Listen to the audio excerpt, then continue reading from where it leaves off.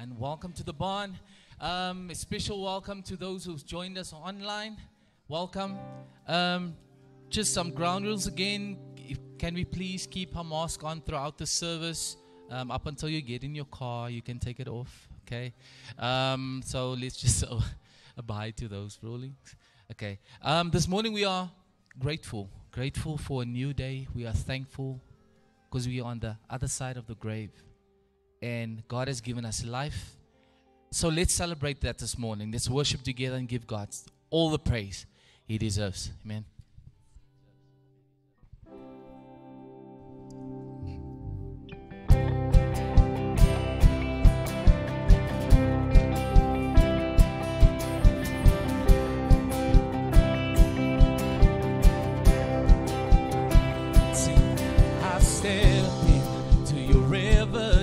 As I feel you move through me, and it's here where you make wrong things right. Your spirit opens my eyes and my heart comes alive, and it's your love bringing me to life. Sing this joy, there's joy in the waters. Let your river rushing over my soul. Free, I'm cleansed, I'm made whole, I've been made new. There's joy in the waters. Let your river rushing over my soul. I'm free, I'm cleansed, I'm made whole, I've been made new. And I hear you call my name as your kindness illuminates, and you giving beauty for ashes. Your spirit opens my eyes and my heart comes alive, and it's your love bringing me to life. Say there's joy in the waters. Let your river rushing over my soul. I'm free, I'm cleansed, I'm made whole, I've been made new. There's joy in the waters. Let your river rushing over my soul. I'm free, I'm cleansed, I'm made whole, I've been made new. Let joy rise, let joy rise, let joy rise, let joy rise. I've been made new. Let joy rise, let joy rise, let joy rise. I've been made new. There's joy in the waters. There's joy in the waters. Let your river rushing over my soul. I'm free, I'm cleansed, I'm made whole, I've been made new. There's joy in the waters. There's joy in the waters. Let your river rushing over my soul. I'm free, I'm cleansed, I'm made whole, I've been made new. There's joy in the waters. There's joy in the waters. Let your river rushing over my soul. I'm free, I'm cleansed, I'm made whole, I've been made new. Let joy rise, let joy rise, let joy rise, let joy rise. I've been made new. Let joy rise, let joy rise, let joy rise. I've been made new. Let joy rise, let joy rise, let joy rise, let joy rise. I've been made new. Thank you, Lord, for newness of life. We are grateful and thank you, Lord. Thankful for everything that you've done, for everything that you are going to do. We are praising you in advance right now, Lord. We thank you in advance. Bless your name, Jesus.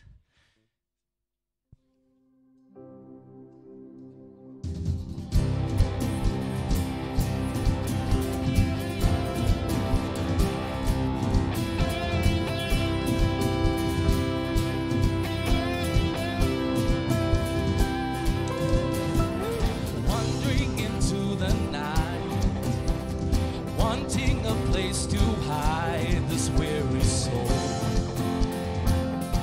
this bag of bones. And I tried with all my might, but I just can't win the fight. I'm slowly drifting, a vagabond. And just when I ran out the road, I met a man I didn't know, and he told me that I was not alone. He picked me up, he turned me around, he placed my feet on solid ground. I thank the Master, I thank the Savior, because he healed my heart, he changed my name, forever free. I'm not the same. I thank the Master, I thank the Savior, I thank God. Oh, I thank God, yeah. I cannot deny what I've seen. Got no choice but to believe. My doubts are burning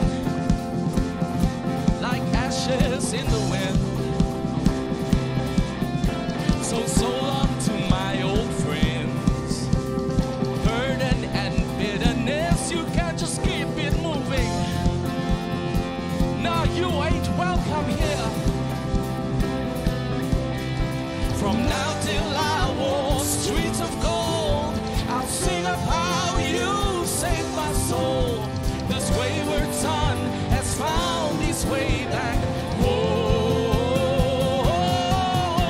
He picked me up, he turned me around, he placed my feet on solid ground. I thank the Master, I thank the Savior, because he healed my heart, he changed my name, forever free. I'm not the same. I thank the Master, I thank the Savior. Oh, I thank God.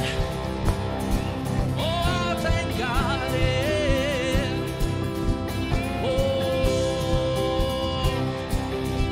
every time a believer comes to salvation, he lost another one. I am free. I am free.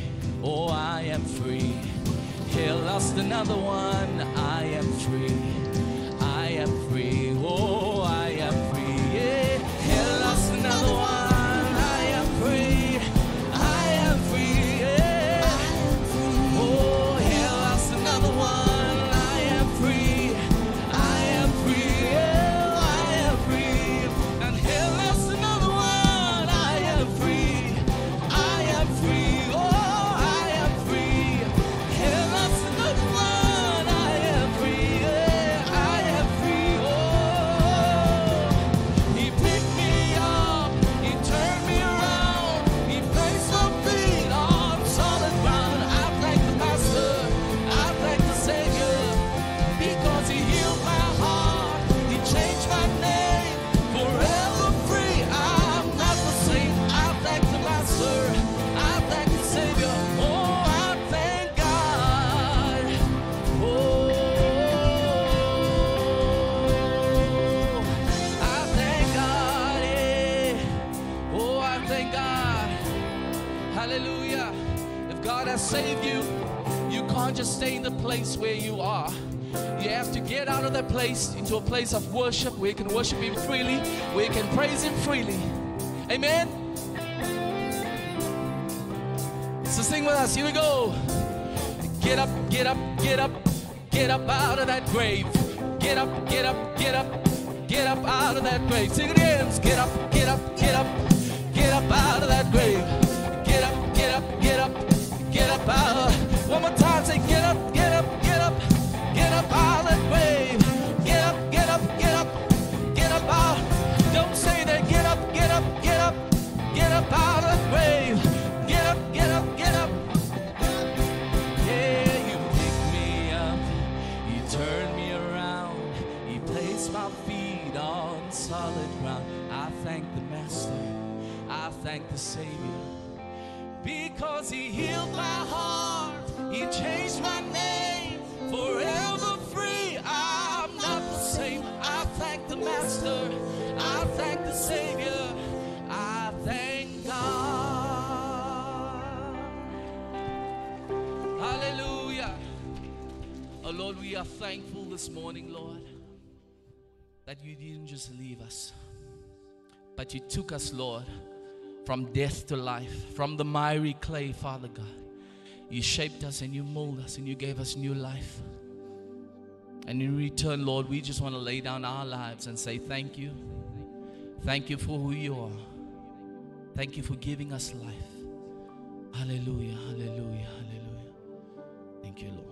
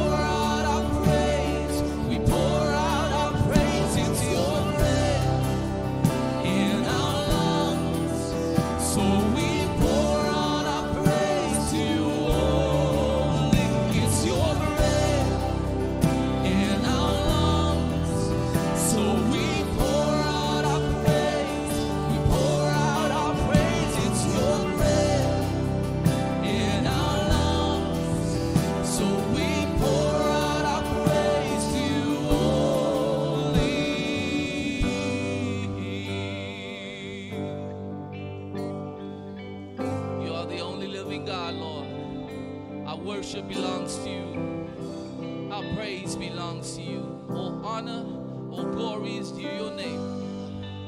Hallelujah. And all the earth will shout your praise. Our hearts will cry, these bones will sing. Great are you, Lord.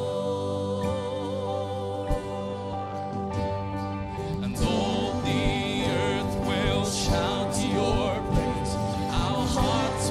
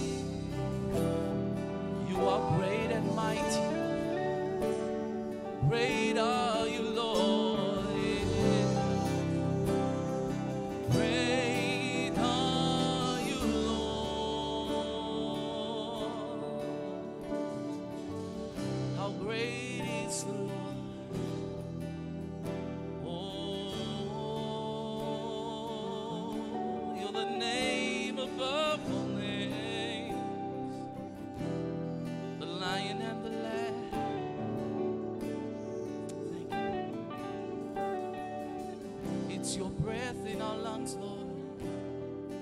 Nothing, Lord, that we have belongs to us. Everything that we are, everything that we own belongs to you. Thank you, Lord. It's your breath in our lungs, so we pour out our praise. We pour out our praise. It's your breath in our lungs, so we pour out our praise to only. It's your breath in our lungs, so we pour out our praise. We pour out our praise. It's your breath in our lungs, so we pour out our praise to you only.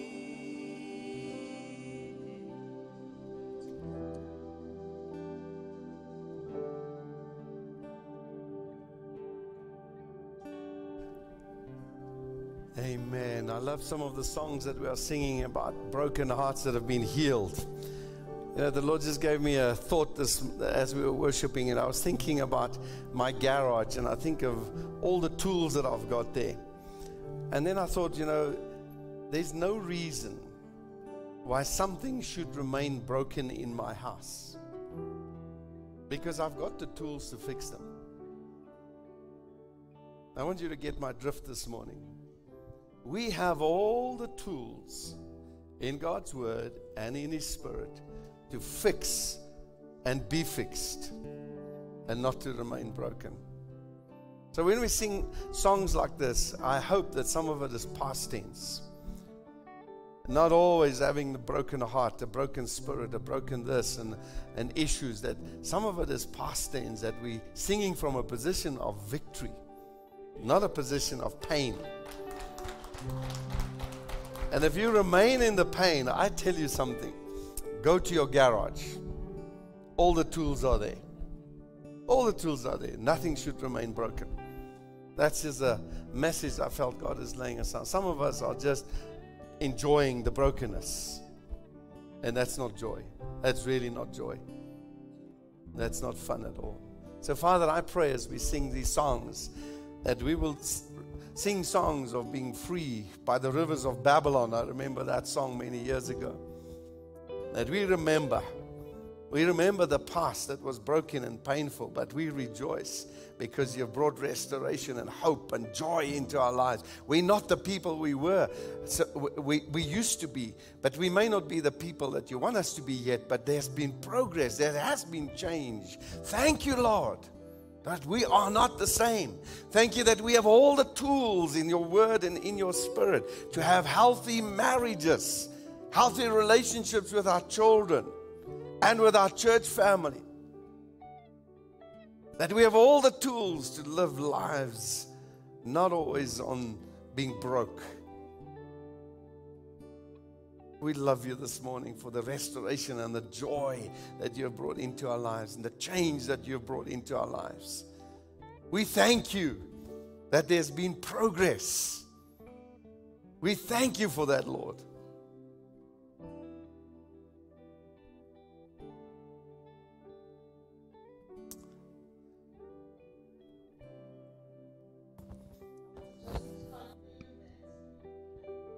Word with you from Psalm 27. You can take your seats, please. From Psalm 27, it says, "The Lord is my light and my salvation. Whom shall I fear? The Lord is the stronghold of my life. Of whom shall I be afraid?" Then it goes on and it says, "For in the day of trouble, he will keep me safe in his dwelling. He will hide me in the shelter of his sacred tent and set me high on a rock. I will remain confident of this, that I will see the goodness of the Lord in the land of the living. Wait for the Lord. Be strong and take heart and wait for the Lord." To me, that is just so important. That is our confidence. God is our strength. Amen. We just want to say welcome to those that are watching online as well. And if we have any visitors with us today, please, won't you just put up your hand? And let us see where you are, just so the ushers can give you something. Welcome. And over there, yes, welcome. We trust the Lord to just bless you today. We've just got a couple of announcements. Tomorrow evening is a discussion evening, and everybody is welcome. You don't have to be married or engaged. Just come along and join in the discussion to grow in your relationships. And then next Monday night is our AGM. In your bulletin, you'll see all these announcements. Please take note of them and come along. Put it on your fridge, so remind yourself about these meetings. And next Saturday, there's competition between the men and the women to see who gets the most people coming. So ladies, next Saturday is our Fearless Women's Breakfast, and it's going to be at Hakuna Matata. Please book online and join us, okay? Good. That's a challenge. I always like a challenge, especially when it's sprung on you like that. So come on, ladies, try and outdo us. I think we're at 50 at the men's breakfast. Let's see if you can do any better than that. All right, the youth are selling cool drinks after the service, so please support them. These fundraisers are important to them as well. And as Carol said, it's really nice to see you guys coming back, visitors coming to our church as well. And we really hope and trust that you'll find a spiritual home here. We are real people serving an awesome God, making an eternal impact. That's what we want to do. We are nothing that special, but we have a God that is that special. And we want to serve Him with all our hearts. So those of you who are here for the first time, straight after the service, we want to just have a cup of coffee with you, quick, just to meet with you. So I'm going to ask some of our pastors to be there as well, just to introduce ourselves to you as well. And if you're online and you are visiting us for the first time, there is a link you can follow. We would love you to just fill that in, and we'd like to make contact with you as well. So awesome. And it's good to be in God's house, whether you are in your lounge or with us today. All right, I want to read a scripture. We're going to take up the offering, and then I want to bring God's word to you today. Proverbs chapter 10, verse 22 says this: "The blessing of the Lord brings wealth, and He adds no trouble to it." Now, I want to just tell you a little bit about that verse, and there's a lot can be said about that verse. But it's true that the blessing of the Lord, He does bring wealth. He does give us enough for us to enable us to live and to enjoy life. But let's move on from that. He adds no trouble to it. I want to speak a little bit to us today. Because I know what you think when you come to a time of offering. We always say give and so on, and it's important. Tithing and so on is very important to us. We've got to do that if we want God's blessing on our lives. But listen to what he speaks about, the money. It says when God gives you wealth, He does not add trouble to it. What does that mean? Well, let me highlight one or two things. For those of us who do not receive it from the Lord, wealth brings discontentment because it's never enough. It brings fear. How will I keep it? It brings anxiety. Am I going to lose it? It brings issues with my conscience. Did I get it the right way? It brings abuse. Well, I've got to step over a few people to get what I want. And it also brings a grief when I lose it. It means so much to me. But when I get it from the Lord, the opposites are true. And I don't want to mention all of that as well. But when God gives us the wealth, it does come with peace. It does come with joy. There is no grief when I lose it, because it belongs to the Lord anyway. And then obviously, it opens my heart to generosity. And I think that for me is just the opposite. So the blessing of the Lord brings wealth, and He adds no trouble to it. So I trust that as we give to the Lord today, that we would just remember those few words as well. Tithing and giving is important, not because we want to keep the wheels rolling here at church, but we are giving church as well. In our second service, we're having the pastors from Mozambique coming, and we've just donated something big to them as well. So they're coming to just share just visit us in the service as well. We're a giving church. and we want to remain that way as well. So I'm going to ask the ushers to come forward, and we're going to give unto the Lord this morning.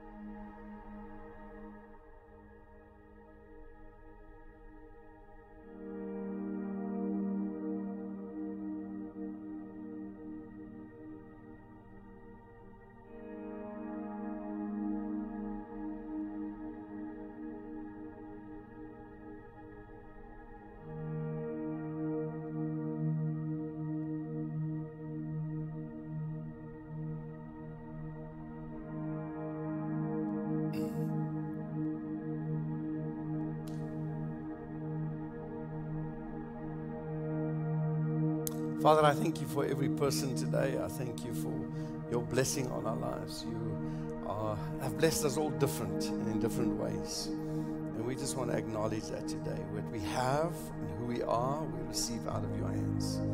And we thank you that the peace that comes with it. And I just ask you today that you would bless every individual, every family in their obedience to you. In Jesus' name, amen. We're speaking about the parables of Jesus, and I want to raise the last parable with you this morning. And we touched on 4, I think, over the last couple of weeks, so this is the 4th one. And so the parable really that I want to highlight this morning is the parable of the net, casting your net. Now, if you were here all 4 services or listened to it, you will see that a few of them have related to us reaching out to the unbelievers. And it seems like Jesus really had a deep concern with us reaching those who do not have faith or those who have fallen away from their faith. And that is what Bryce emphasized last week as well, that there are 99 of us may be right with God, but that one that's missing, and God says, go after them and reach them as well. So today we're speaking about casting your net. Now, when you and I are speaking about casting your net wider, if you advise somebody to do that, what do you advise them to do? You advise them to explore other possibilities, maybe greater possibilities, maybe the possibility in other friendships. You're on your own, or you've just got 1 or 2. Cast your net, and your business will grow. Your opportunities will come more. Maybe your knowledge will grow by casting your net as well. That casting your net or growing in opportunities could be in sport or anything. But basically, what we are saying to people is broaden your horizon by casting your net. In other words, we're looking for increase when we speak about casting that net. So when I say to you this morning, I want you to cast your net, I'm encouraging you to look for better opportunities. Now, Jesus used on 2 occasions the parable of the net, or he spoke about the net, and they are different but have similarities. And I'm just going to speak about one of them this morning, and that's the one found in Matthew chapter 13, verse 47 to 50. If you want to turn there with me in your Bible or on your cell phone or whatever method you use to read your Bible. The parable of the net is the heading in my Bible. It says in verse 47 of Matthew 13, once again, the kingdom of God, a kingdom of heaven, is like a net that was let down into the lake and caught all kinds of fish. When it was full, the fishermen pulled it up onto the shore. And then they sat down and collected the good fish in baskets and threw the bad fish away.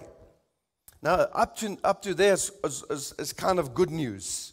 But it gets now a little bit more intense. This is how it will be at the end of the age. The angels will come and separate the wicked from the righteous and throw them into a blazing furnace where there will be weeping and gnashing of teeth. So it ends with quite an intense couple of lines.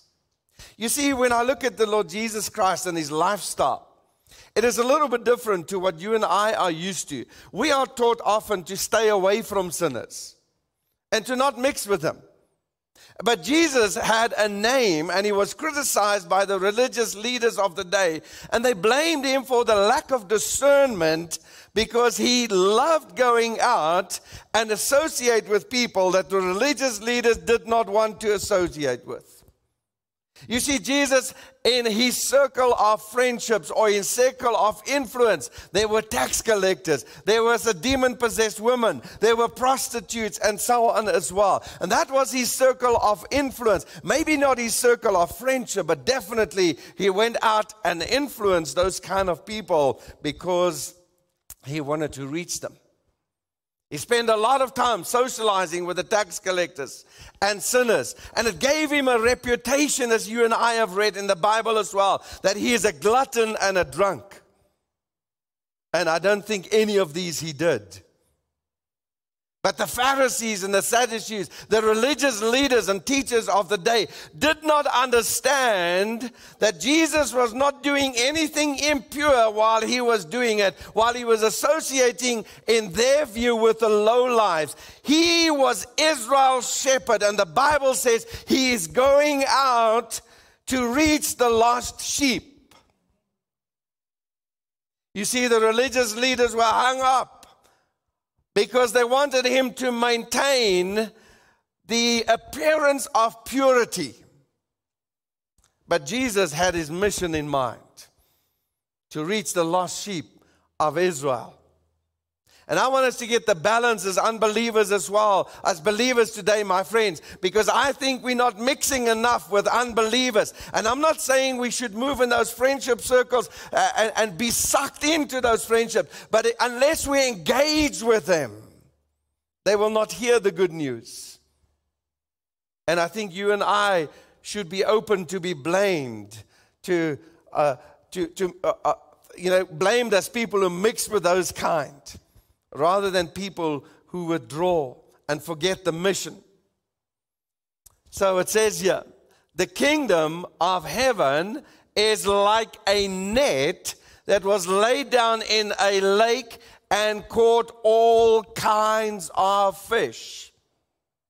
All kinds of fish. Now, I want to talk a little bit about this parable, and I'm always amazed when Jesus taught, my friends, that it was not something so difficult that we could not get hold of it and that we needed an interpretation from some kind of an intellectual person to say, what does he really mean? Sometimes it was so simple that the disciples said, is that what he really means? Or what do you mean? Now, the casting of the net is a very simple thing that Jesus encourages us as his disciples to do. It's very similar to the parable of the weeds, where the farmers planted their seeds and then secretly the enemy went out and planted weeds among the crop. And then the servants came to the farmer and said, what do you want us to do? Do you want us to de-weed? And he says, no, leave it, because the harvest will separate the two. The harvest will separate the two. You see, the master tells them not to worry about the weeds so much. Because if you water the seed enough, it will outgrow the weeds. You see, my friend, there will be a time where valuable grain and worthless weed will be separated. And that's basically what this parable is highlighting as well. So Jesus speaks to his disciples, and we've seen in the last few parables, as I've said, that these parables describe what the kingdom of God is like, or should be like. So in this parable, he speaks about a net.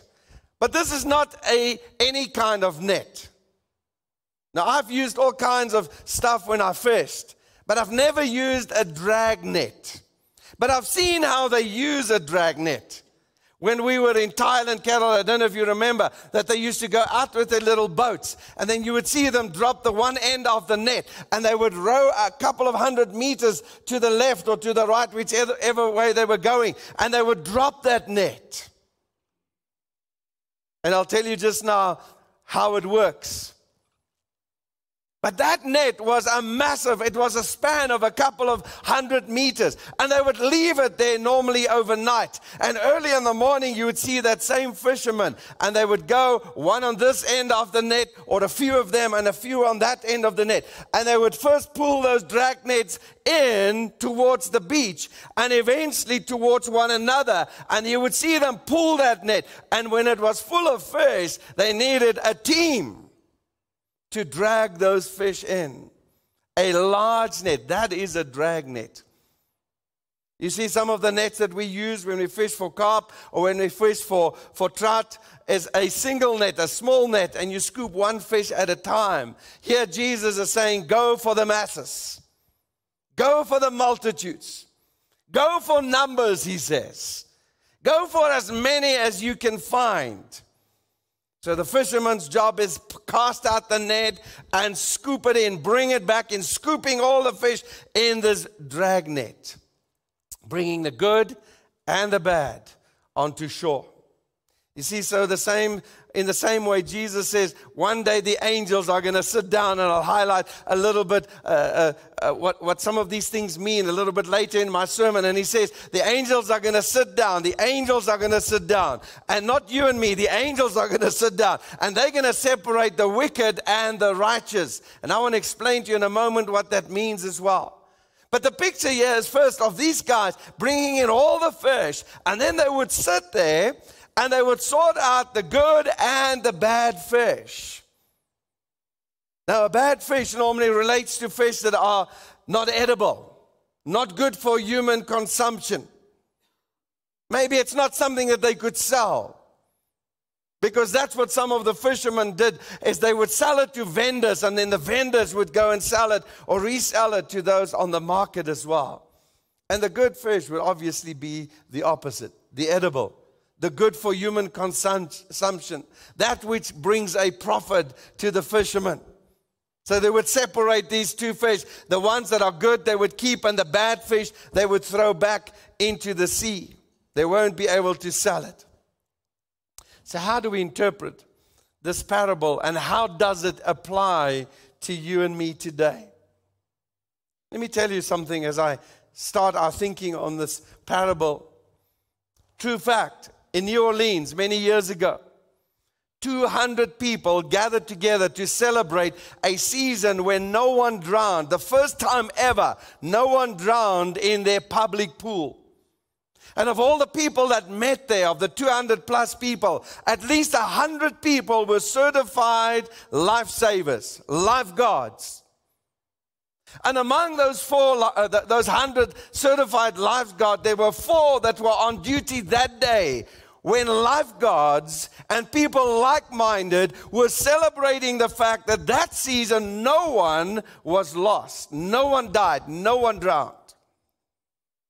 The party was finishing up, and as the celebration started to end and the party is over, some of these lifeguards, these 4, they moved around the pool, and they found in the deep end of the pool the 1-year-old Jeremy Moody dead on the bottom of the deep end of the pool, drowned in front of them on their watch while they were celebrating. You can read some of the stuff because it's a fact of how they felt. They pulled him out. They tried to revive him. They got emergency medical attendants who arrived, but the autopsy confirmed that Jeremy drowned. My friend, that tells me a little bit of a story about the church today. While we celebrate our salvation, while we celebrate the fact that Jesus is Lord of my life, while it's lekker to get together like this, there are people that are drowning while the lifeguards, point to ourselves, while the lifeguards are celebrating. That's a serious story for you and me today. Because we've got to cast our net. That's what the Bible tells us. And Bryce highlighted the fact that most of us, more than 90-something% of us, will never share our faith with anybody.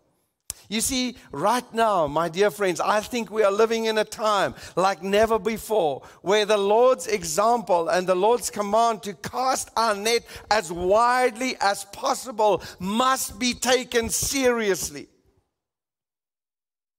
You see, this is not just a small net. It is a drag net. In other words, this dragnet uses every possible opportunity to get out there, to send out invitations, crusades, events, dedications, baptisms, whatever way we find it possible, braai at our home, discovery groups, or whatever you want, to invite people to come and hear the good news, the message of the kingdom of God, and not just to gain more knowledge and education. You see, now is not the time for you and me to decide who is in and who is out. It's not my job. It's not your job to decide who's in, who's out, because we don't have that ability. Our job, my friend, and it's a simple message we are bringing to you the last few weeks. Our job is to issue invitations. That's our job. Not who's right, who's ready, who's the weed, who's the wheat. Who's going to make it, who's not going to make it. Do they smell good? Do they look good? Will they fit in? It is to cast the net as wide as possible. It is obvious. It is obvious that people claim to know the Lord Jesus Christ and they actually don't. It is obvious that there are people who are even fellowshipping with us on a regular basis who could be wheat among us, who maybe have not understood the gospel of the Lord Jesus Christ. But you see, the kingdom is going to draw the insincere and the sincere. You see, when we cast that net, we are drawing people from all kinds, good and bad fish. The good news, at least, if people come with you to church and they sit here and they listen, but they haven't responded, or not yet, that they are hearing and are exposed to the message, and the possibility is much greater for it to reach into their hearts because they're hearing the good news. But if we don't invite them, if we don't speak to them, you see, if you're online today and you're watching us, you have a phenomenal opportunity, because next week Sunday is +1 service. And what we aim to do is that each one of us would bring an unbeliever to church today, that day. And it's much easier as well when you're home. You can do a braai. And you can invite people at your home and say, we're gonna just watch something live today. It's just going to take us half an hour. You can leave the worship out if you want and just play the sermon or the other way around and spread the good news. It is not our job to judge who's going to make it or not. The Bible says the angels are going to do that in the end. I want to remind you today, listen to me. Our job is not to clean the fish. Our job is to catch the fish. That's our job, is to catch the fish. God will sort them. God will clean them. But you and I are the fishermen. We are here, and we should be casting the invitations, and we should be casting the net. I don't have to remind you that we're living in an evil world. I just read yesterday that there's persecution, the first time ever, of believers in Finland. Let me tell you, I do think we're living in end times where it's going to become more and more difficult for believers to live out their faith. There's evil all around. And we can lose sometimes our perspective on the job that we have. And we start focusing on the evil in the world instead of casting the net and reaching out to those who don't know the Lord Jesus Christ. My dear friend, I want to say it in different words to you today. But let me say it today. On Judgment Day, it's not you and I that's going to be the judge and the jury. That's not our job, because we are fallible. You know, if I point a finger to somebody, they can point a finger back to me. I'm here to spread the good news and the change that God has brought into my life. It is God who will judge the motives of our hearts and what we have done as well. All I've got to do as a believer is remain obedient to the message that the Lord Jesus has laid on our hearts. What Jesus is trying to show us through this parable is that we've got to use this dragnet, which goes out into the whole world. Now, my dear friends, I do fish, and I like all kinds of different fishing. I like carp fishing, and you put a specific bait on there, and it's not 100 hooks, but you've maybe got a maximum of 2 hooks, and you cast it out there, and you've got all kinds of smells and stuff that people of these days putting onto the bait, and it's supposed to work. And I remember the days when I just used custard and curry powder on white bread, and it also caught fish. But now it's changed. Fish have changed. Fish have changed. They become very intellectual. But if I catch a trout, I have a specific hook that I use.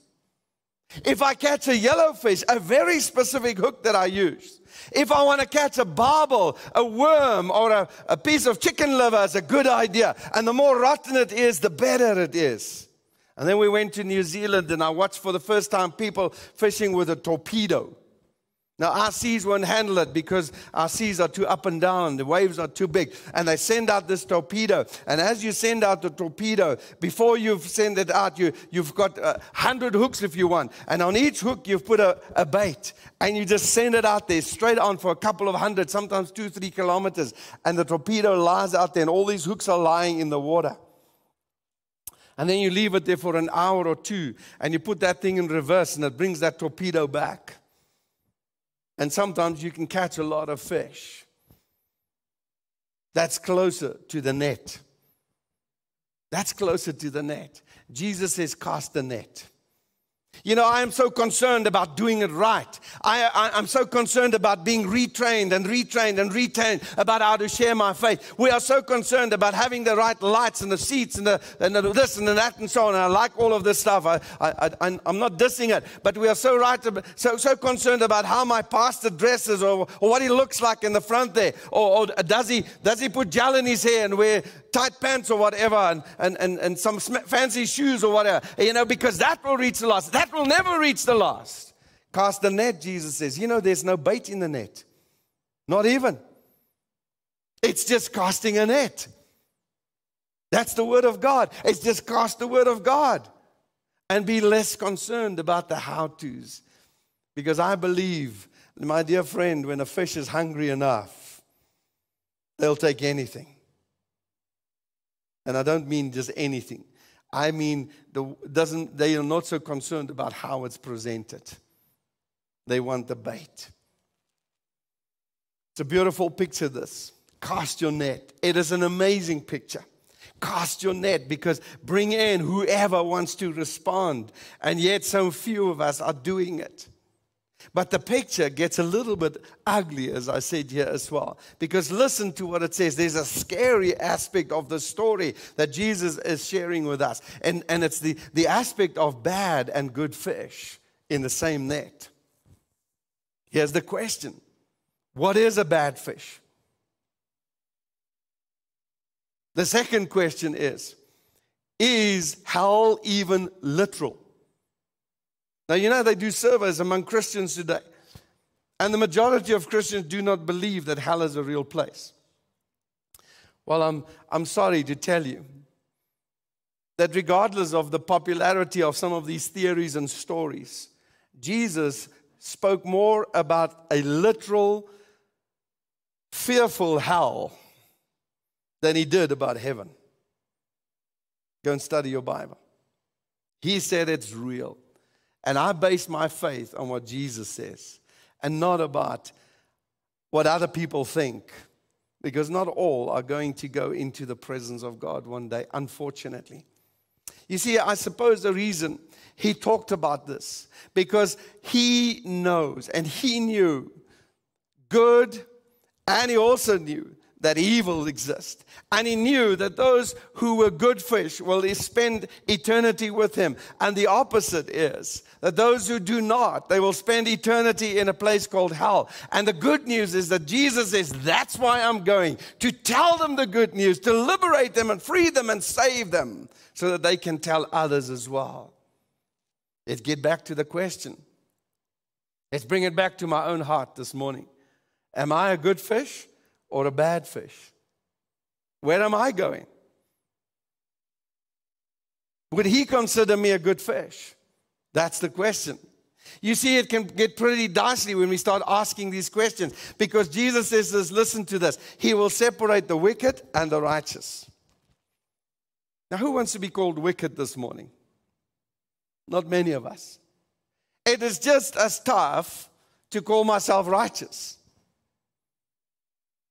So here I am, and I'm sitting with this dilemma. So what does wicked and what does righteous really mean? Simply this. The wicked are the guilty ones. The righteous are the ones that are innocent. And that's how simple it is. So Jesus says he will judge, he will separate. The angels are going to separate between the wicked and the righteous, the guilty and the innocent. And you and I know how I have become innocent.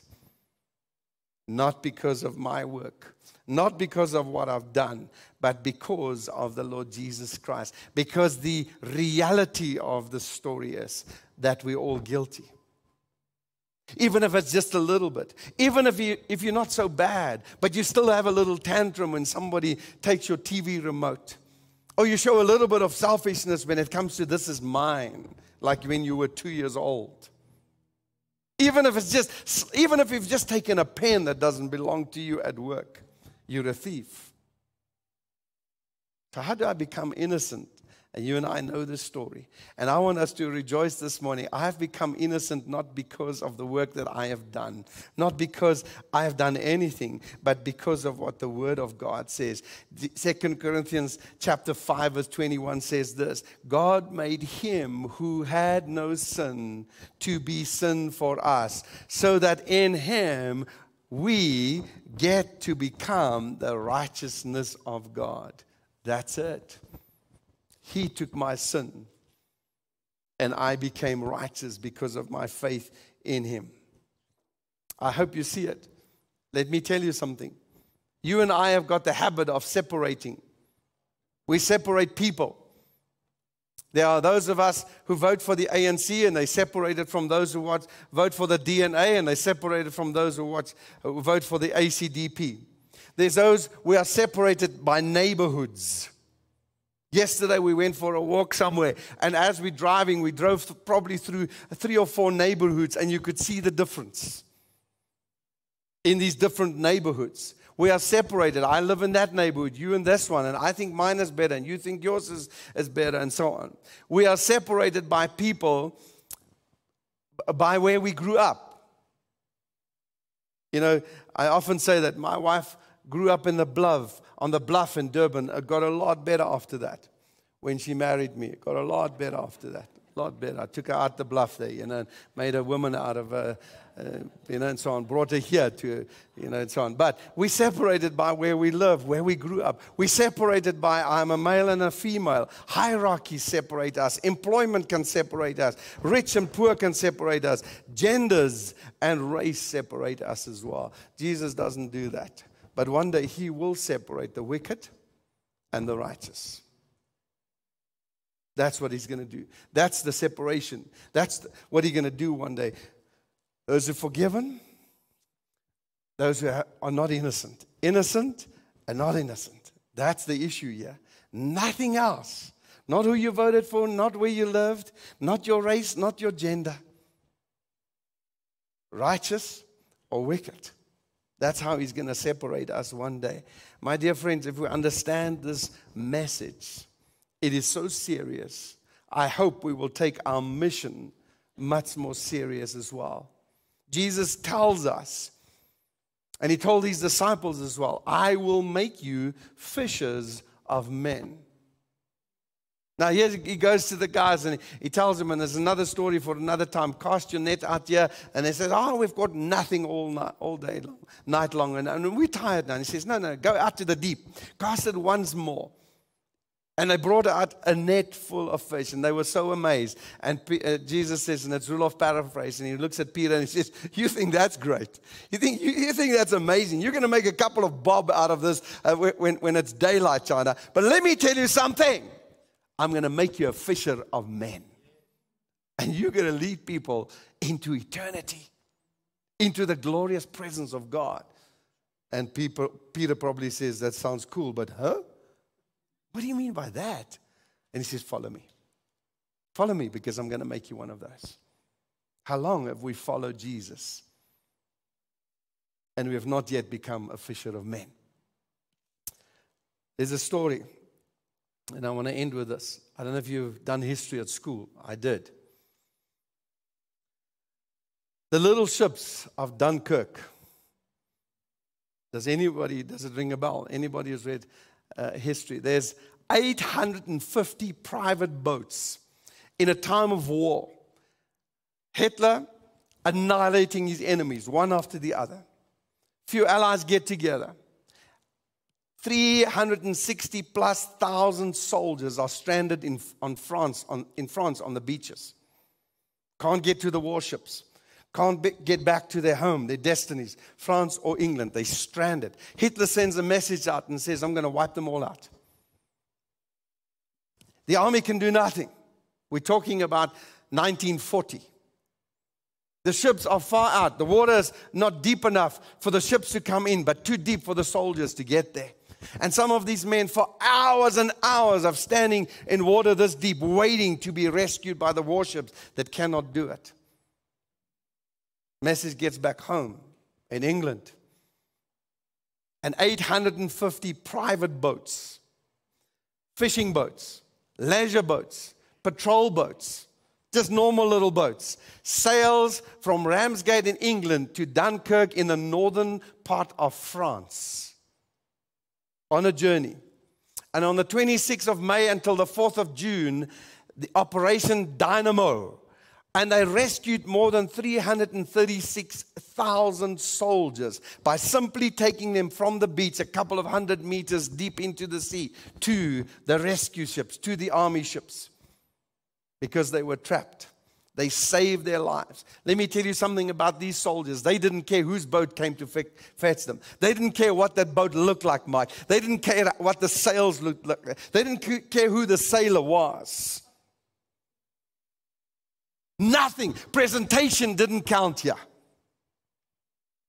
The fact was, a rescue boat is here. I'm getting in. I'm getting in. It was amazing. It was amazing. Here, 220 warships could do nothing. And 850 normal guys, sailors, normal citizens rescued 360,000 of these men. Churchill is so excited. And in the House of Commons, he gets up in his famous speech and he says, we shall go on to the end. We shall fight in France. We shall fight on the seas and the oceans. We shall fight with growing confidence and growing strength in the air. We shall defend our island, whatever the cost may be. We shall fight on the beaches. We shall fight on the landing grounds. We shall fight in the fields and in the streets. We shall fight on the hills. We shall never surrender. One of the most famous speeches of Churchill. This excited the whole nation to stay committed to a war where commoners, not soldiers, came to the rescue of soldiers. There's a story here for you and me as well. Many are stuck on the islands and they need to be rescued. Many. They're not going to care so much about your presentation. They're going to care that you have a lifeboat, that you have the message. You say, I'm not good enough. You are, because you're a believer. I don't know what to say. The Holy Spirit says He will lead you to say. Get out and cast the net is the job that we are called to do.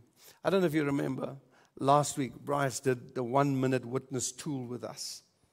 I want to highlight it quickly again by simply saying this. The 1-minute witness tool is one of the simplest ways of speaking to somebody about the gospel. Permission. You ask a question. What is the best thing that ever happened to you? They share with you. Then you ask permission to share your best thing that ever happened to you. You can say, instead of the best thing, you can say, what is the most meaningful thing that has ever happened to you? You can ask a question like, if you die tonight, where do you think you would go? And if you do go to heaven, why do you think you should go to heaven? May I tell you what the Bible says about heaven? You see, those are kind of stuff that you and I can use. And then this is 1 minute. You pick three words that describe yourself before Jesus, BC days. I was insecure, without purpose, and suffering with feelings of rejection. Turning point. The day I realized that Jesus died for my sins, there's a turning point in my life. And He changed all of those things around. That's the AD, after my faith. Since I gave my life to Jesus, I now know that I'm saved. I now know that I have a purpose. I feel accepted. The feelings of rejection is gone. If I never met Jesus, the fourth point there, I think, or the fifth one, I think my life could have really been a wreck. I think that I would have destroyed many lives as well. I think that I would have been a super selfish person. Thank you for listening. Any questions? And if the door is open, my friend, let me tell you, so what about you? And then you can ask some of those questions. And then you can share the ABC of your faith. You see, too many of us say, Roelof, I don't have the tools. Well, from this Sunday, next Sunday, we'll practice it every Sunday. I'll call somebody forward and we'll say, this is how you do it. What is the ABC of my faith? I'm going to repeat it until you either don't come to church or start doing it. What is the ABC of faith? Admit that you have done wrong. Believe that Jesus died for your sin.